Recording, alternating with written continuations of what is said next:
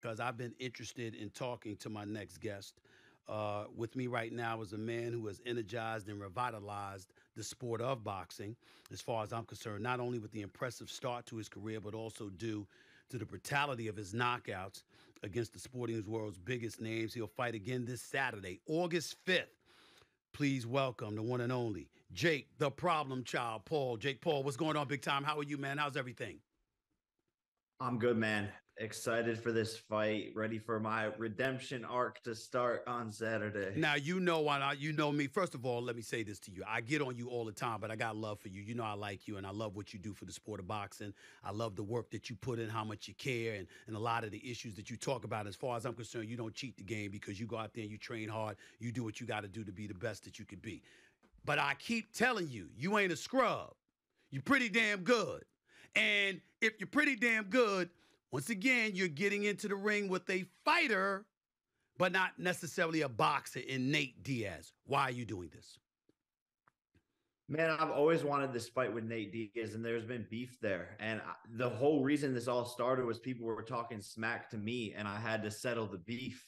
Mm. So he said a lot of things about me, my family, my career, and basically has said that he would beat my ass. And I'm not okay with that. Mm. So That's I fair. want to settle that beef man to man. Mm. And he's a massive name. He's a massive name. He brings a lot to the table. He's been boxing since he was 16 years old with world champion Andre Ward. So he's been boxing and he's tough and he comes forward and he makes exciting fights. And so I think the fans are the ones who are going to win out of all of You this. know, Nate Diaz does have a tremendous reputation. He's as tough as they come. He doesn't back down from anybody. There's no question about that. But as it pertains to you, what are you hoping to get from this fight other than a victory? Obviously, you want to win. You want to win in spectacular fashion. You want to put him to sleep. I get that part. But what else are you hoping to accomplish with this particular fight? I think just to gain experience under my belt. It's only been 3.5 years as a professional fighter, and Mm-hmm. my goal is to become a world champion. And the only way I do that is by fighting in these big moments, fighting longer fights. This fight's 10 rounds, which is more than I've done in my previous fights. So to get those rounds of experience under my belt, I brought in a new team to see, to switch my technique, to implement a new game plan, and to prove to myself that I can come back from a loss Mm-hmm. and get even better, and to show the world and to show kids out there, if you lose in basketball in your local thing, if you lose in life, if you get a bad grade, whatever it might be, that you can not just be down from that, but come back stronger. And that's what I want to prove on Saturday. Now, is it true that Sugar Shane Mosley, the former welterweight champion of the world, junior middleweight champion of the world, is it true that he was helping you to train for this fight? Is that true? Yes. Yeah. Okay. He's been in this camp the whole entire time and Hmm. has been very, very helpful. What made you bring him on? We had originally worked together for my first professional fight, and he was like super busy after that. And after losing, I just went to the drawing board and reevaluated everyone and everything on my team. And I wanted to bring back some of the people that I had originally worked with.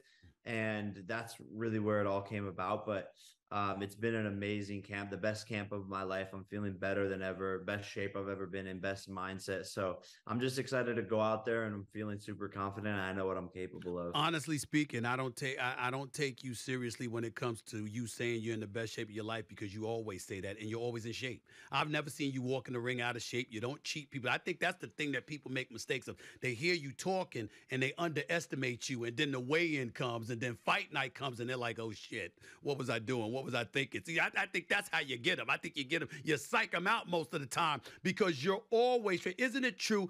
Tell people what your workout is like and tell people how much you work on boxing and being in shape 300 out of 365 days in a year.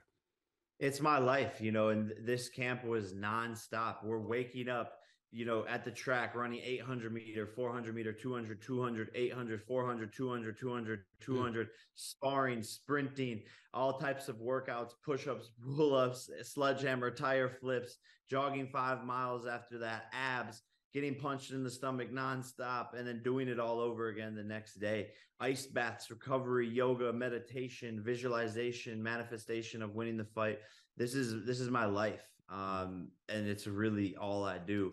That and promote the fight, and those are the two things. And I think people get confused by me promoting the fight. They think I'm just like messing around by making these skits and having fun, and they think I'm not going to come in and take this guy's head off. I'm going to. He's a wannabe gangster. He's been disrespectful. He's been unprofessional, and I'm a very nice guy. But as soon as the bell rings, I'm ripping his head off on Saturday. Talk to me for a second, because you talked about boxing being your life. It's what you do. It's what you're committed to. What was it like? Take us back to how you were feeling months ago when you got in the ring against Tommy Fury, who you wanted badly, and you ended up suffering your worst loss. Before I get into the details about that fight, I want you to first educate us and enlighten us about what was your emotions walking out of that ring that night, walking back to the locker room after you had suffered the first loss of your career.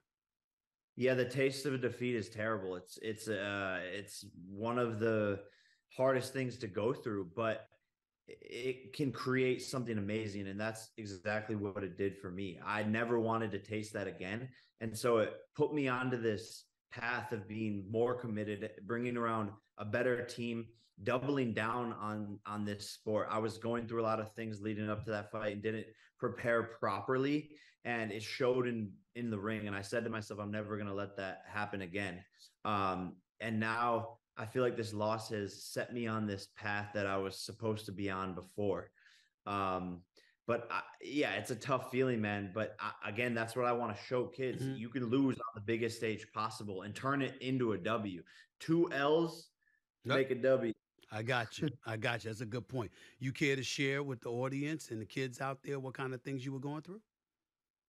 Yeah, I was going through things outside the gym, like breakup, like mentally, like getting sick, um, not being on point and trying to jam pack a camp in 6 7 weeks. Mm-hmm.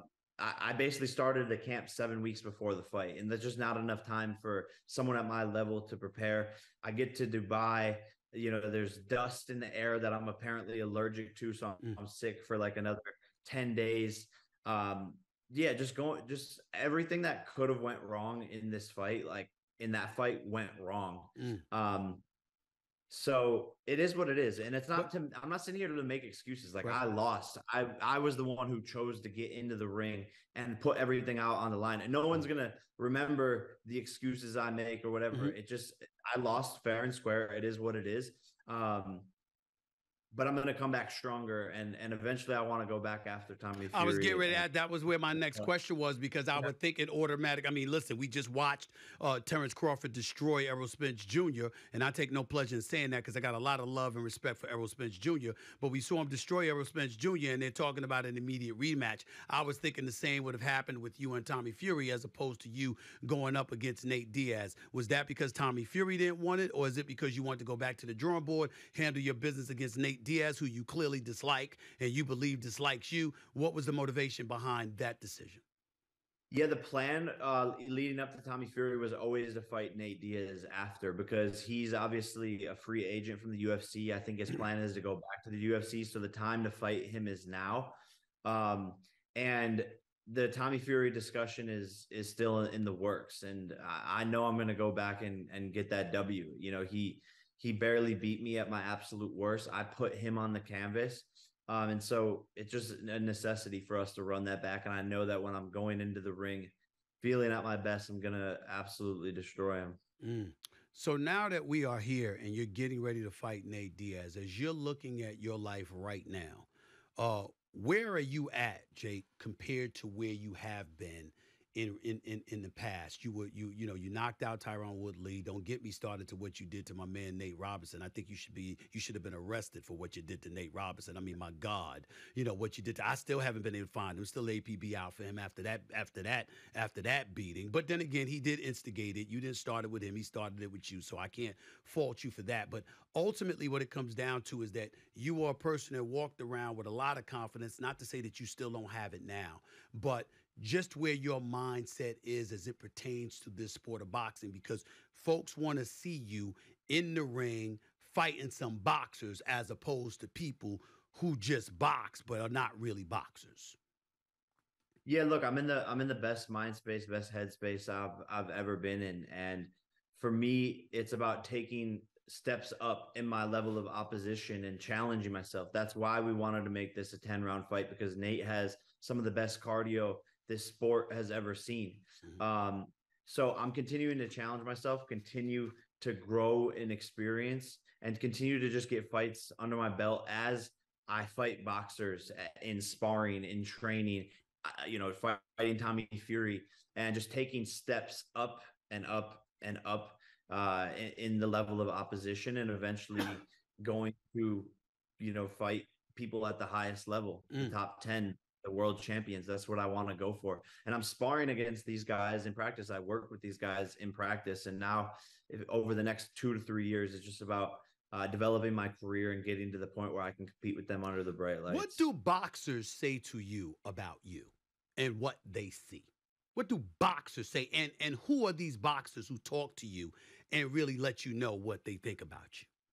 Yeah, I mean, like Chad Dawson, world three-time world Yep. champion, Vlad Shishkin. He's currently the number one challenger for the IBF title. These were the guys that I was working with the most in camp, and they're just like, he can punch, he can fight, he's got power in both hands, he's dangerous, he's slick, he gets into a rhythm, he's tricky, he's got good defense, his body shots are incredible. Like, these are words from their own mouth, and they would tell you the same thing.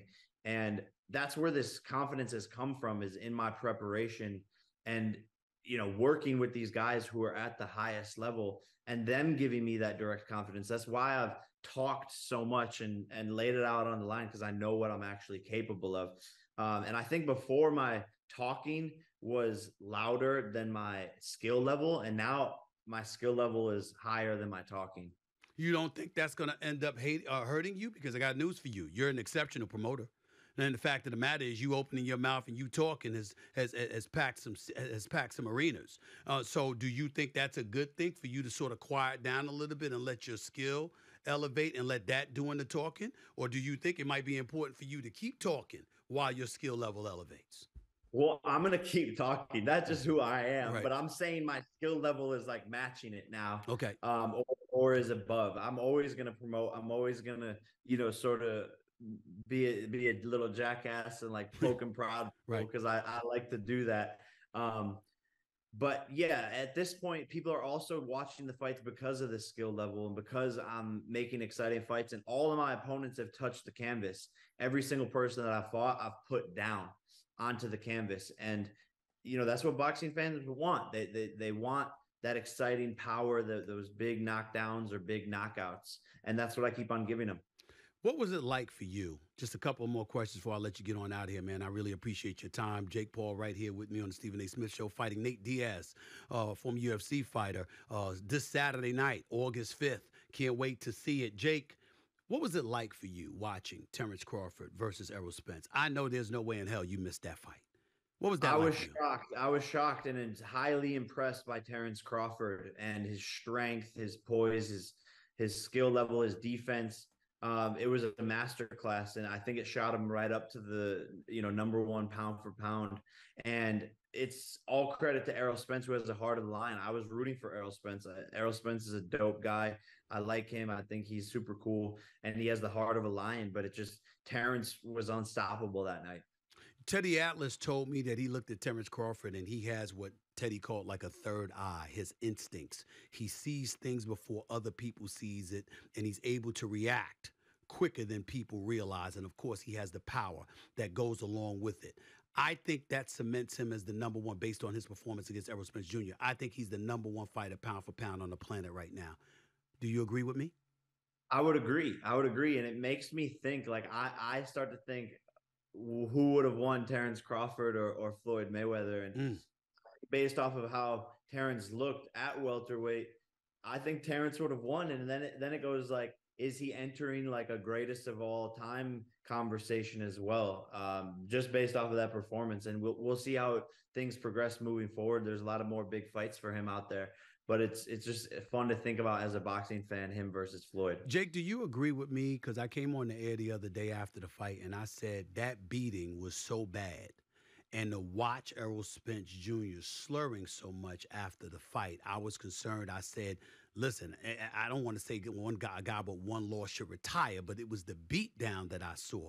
It wasn't like he just got knocked out. He got caught with a punch like Woodley got caught by you. He got beat up for those 9 rounds, or at least the last 8, because I had him winning the first round. I said, if he's not going to retire, at the very least, he shouldn't fight a rematch as early as December.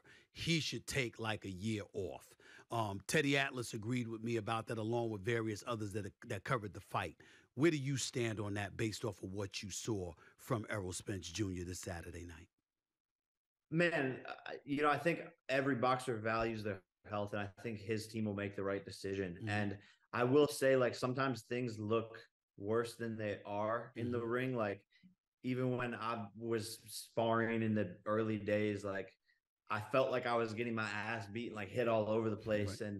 And then I didn't feel as bad afterwards or anything like that. So sometimes things look worse than they are. It all depends on how he feels. But yeah, obviously, a fighter's health comes above all else. And Yes.